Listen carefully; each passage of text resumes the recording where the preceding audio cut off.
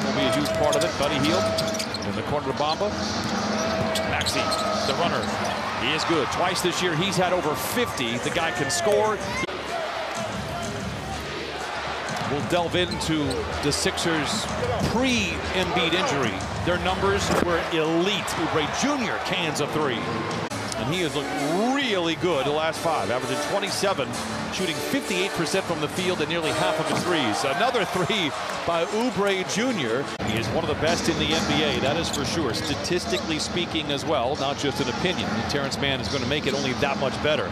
The unorthodox shooting style of campaign is still very effective against the Clippers. 22 and 20 in the second and third quarters of that last game already. Giving up 38 points to Philly. It's the most that they have scored in a quarter. Now 41. George draws a crowd. Throws it right into the hands of KJ Martin. Power play here for the Sixers. Back to Martin. He can stuff it.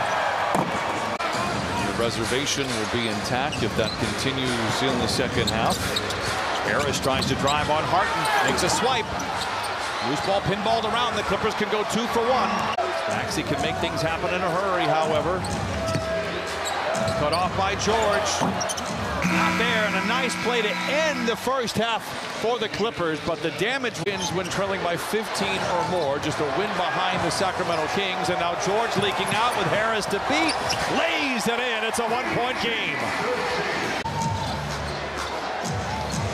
Clippers 7 of 19 from 3 this afternoon. Tyrese Maxey lays it in for Philadelphia. Well, he's turned it around, no question about it. For about 6 weeks, didn't look like himself, and now he looks like the Paul George we need him to be. Healed for 3, it's good again. Maxey. Drifting, missing.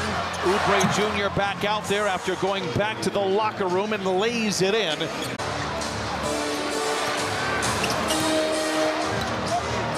Reed crushing into Zoo, floats it up and floats it in. It's a 9-3 run for Philadelphia.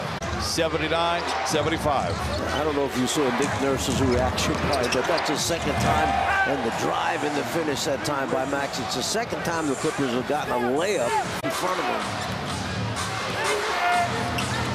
Maxey for 3.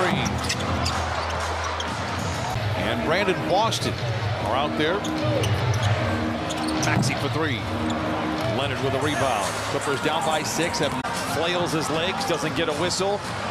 Boston is back. Martin blocked from behind. Another block by Coffey. The Clippers have numbers if they hurry. After bumping knees on Friday in Portland. Maxey around Boston and lays it in. Boy, that was a quick little shimmy. Clippers trail by 5. Maxey on the wing for 3. It's good, and so is he. Maxey puts the Sixers out in front. You have to get shots at the basket when you come down. If you turn it over and throw it away, you're not going to have an opportunity to catch him. Plumlee with the rebound, botches the handoff.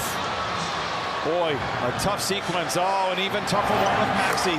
Oh boy, my goodness, what a sequence for the Clippers. KJ Martin on the baseline. Great ball movement for Philadelphia. 8 to shoot for Maxey. Gets inside. That was something that did not happen in the first half. And now Maxey is in complete control. He's got 21. And what they did so well in the second and third quarter, non-existent right now here in the fourth. Oh, my goodness. Maxey with 23. It's official. You can blame the start time if you want to. I am not. The Sixers haven't played at the same time. They've been on the West Coast for a minute.